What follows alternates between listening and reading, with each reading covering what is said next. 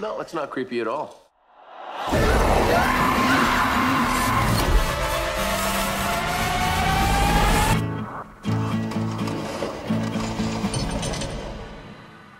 You know, word of advice to the creators of this movie: y'all don't need to make any more of these movies. No more. Just stop. That's my advice to you. Please take it. My name is Brandon Keith Avery, and this is just my opinion.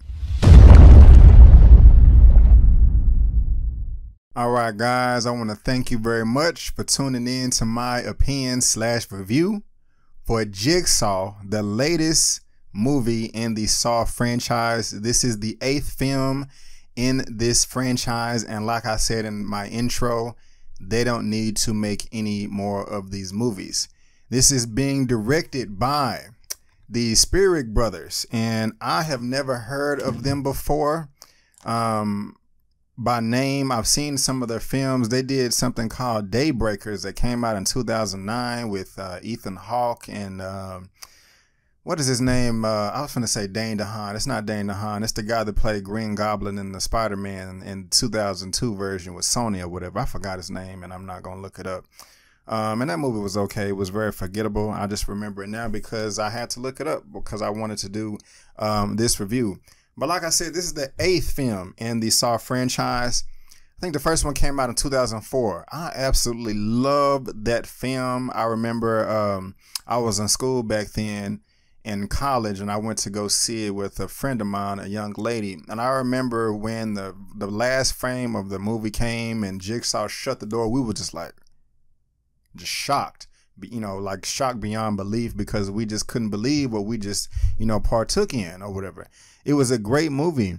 Part 2 was great too. It was right there with part 1. Part 3 was okay. Part 4 and 5 were just garbage trash. I hated those. I was just like, oh, this is horrible. Don't make it no more. And then part 6 came back, and part 6 was actually pretty good. Had a lot of redeeming qualities. I was like, all right, they said they got one more Saw movie coming after this. And then part 7 came out, and I was highly disappointed. It was just all over the place. And I'm just like, y'all are just reaching. Don't make any more of these movies. And I thought the Saw franchise was dead. But they wanted to, hit the holiday season with a new one called Jigsaw. And it's not as bad as 4 and 5, but it's just not good. I mean, one thing that made the original Saw movie so wonderful is the sense of realism that it had in the movie. And plus, it was so simple. It was just two guys locked in a room with chains, wrapped around their ankles. And they had a camera in there with a couple of, recording devices and a saw or whatnot, 1 or 2 saws. And that was it. I mean, that is very believable. A very cheap budget. It's realistic. Like I said, you're sitting there watching a movie and you're saying to yourself, wow, I mean, this can really happen if somebody was really just that crazy and deranged and was a lunatic. This kind of thing would happen. I'm not wishing it upon anybody. But besides the movie being good, that's just one of the things that made it that good. Is just it wasn't that complicated. It was simple. It was a small location, and I loved it. But when sequels come out, they have to just take things over the top over and over and over and, just get away from the ground roots that made the thing great originally. And that is exactly what I have a problem with Jigsaw and why this movie fails miserably.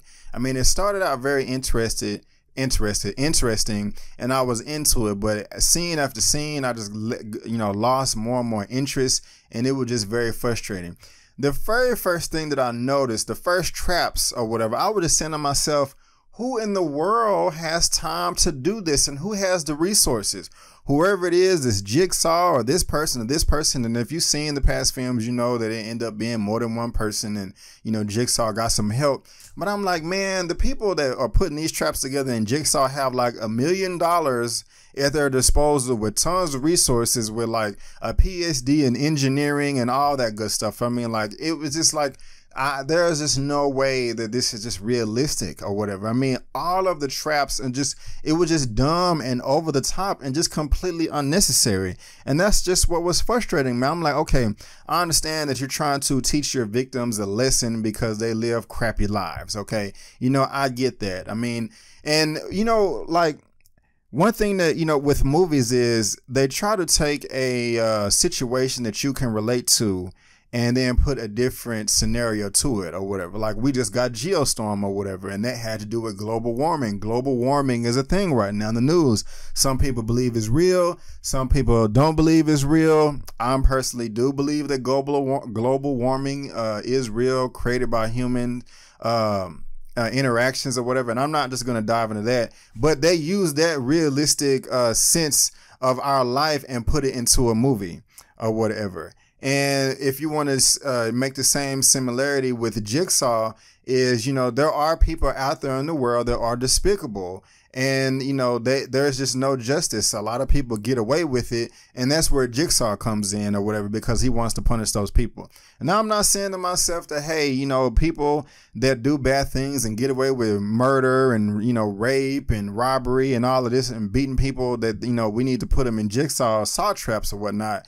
But I do give the film credit for at least trying to link it that way. So, you can have some type of relation to it. But with all the traps they had in this movie, I'm just like, this is just so over the top. I mean, my goodness gracious, it just would have took like, 10, 20 people, like I said, with all the resources, all the degrees and all the money in the world at their disposal. And I was just saying, this is dumb. I mean, if you're going to go through all this, I'd rather you just kidnap the person that was doing wrongdoings or other innocent people and just beat them with a hammer or something. Or just lock them in a closet and make them starve to death or something. I don't know. But all the traps in this movie, I'm just like, this is just silly and over the top. As far as the characters are concerned, of course, these are low budget movies, and I wonder how much the budget was for this. And I'm going to go ahead and look that up while I'm reviewing this or whatever.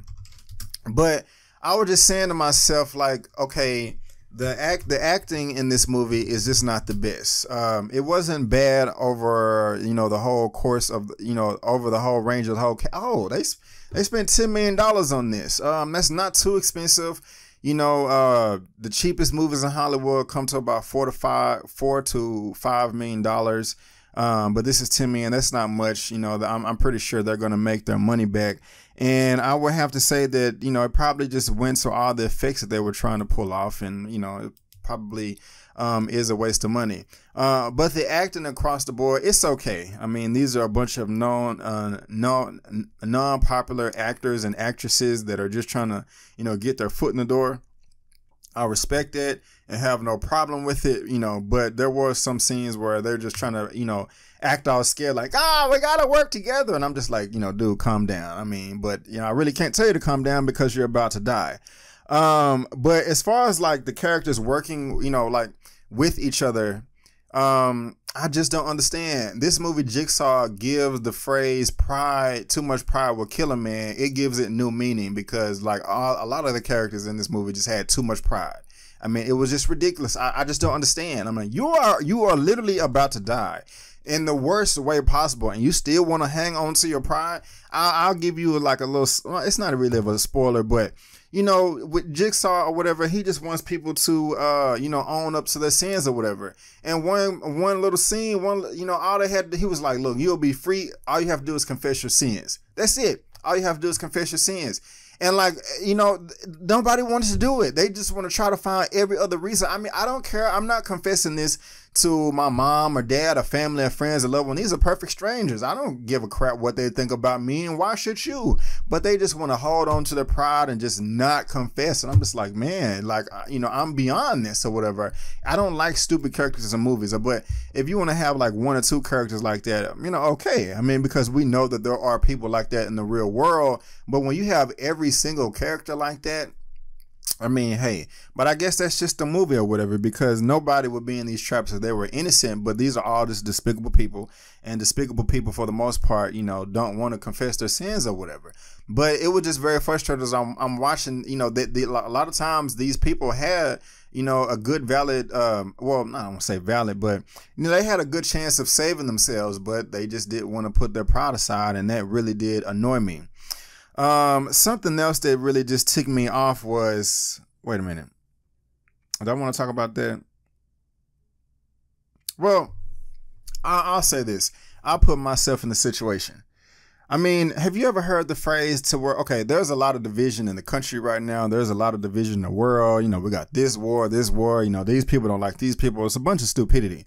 And you always hear people saying like it would take an alien invasion for for humans to band together and put their petty differences aside or whatever. And again, these characters did not want to do this in this movie for some reason. I mean, if I'm waking up and I have a bucket on my head with a chain around my neck and it's pulling me to a blade, I don't care if I wake up and we have, Adolf Hitler over here, the, Grand Dragon KKK leader over here, the spawn of Satan and somebody else that I hate. We all about to die. Let's work together, put our differences aside for 60 seconds and get out of this. We can fight later or whatever, but no, I'm just not going to be doing that. I'm going to work together, and the characters are just not doing this in this movie. And it's just like really frustrating. I just couldn't get behind it. And another thing is just like, what really pissed me off is this movie was not simple, and it could have been, but it was just too complicated. And when these characters are going through these traps in this movie, like it was the writers behind this, they didn't think it through at all. There was plot holes galore. I mean, there was just no rhyme or reason or sense that you can make out of the whole thing of why these traps will work. They gave the people that were in these traps too many options. It's like, how do you know that these characters, like, I'm gonna set it up for you. Okay, you have this big house, right? And let's say the house has just 5 rooms, and all the characters are going to start in room A and just work the way to room B, to room C, to room D, to room E, A, B, C, D, E. Y'all can't do my alphabet or whatever. So let's say they're in room D or whatever. There could be a trap for, like, let's just call a character Harry or whatever. How did you know that Harry will survive in rooms A, B, and C or whatever? Or how did you know that Diane was going to survive in room A to get to B or whatever? And then the plot or whatever depended on them surviving, so that just didn't make sense because they gave them too many options or whatever. It was just, they did not think it through or whatever, and that was just like really pissing me off.